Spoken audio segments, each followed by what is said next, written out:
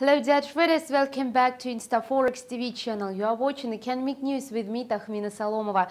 Today traders see a correction in the oil market after the recent rally. The Brent crude benchmark has approached the level of $65 per barrel and later retreated to $64.40 per barrel. Oil managed to gain ground on the back of comments of the Saudi oil minister.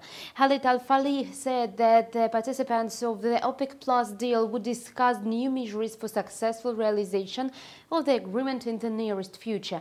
He also commented on the rise in oil production in the United States, saying that there was nothing to worry about. Meanwhile, the Energy Information Administration released the oil inventories report that showed a rise of 1,841,000 barrels. Besides, the output of crude oil in the United States expanded to 10,270,000 barrels per day. The lights with crude oil is trading near the level of $61 per barrel after hitting 61.50 mark. Remarkably, the rise in oil prices helped the commodity currencies gain ground. Thus, the dollar-ruble pair fell below the level of 56.60.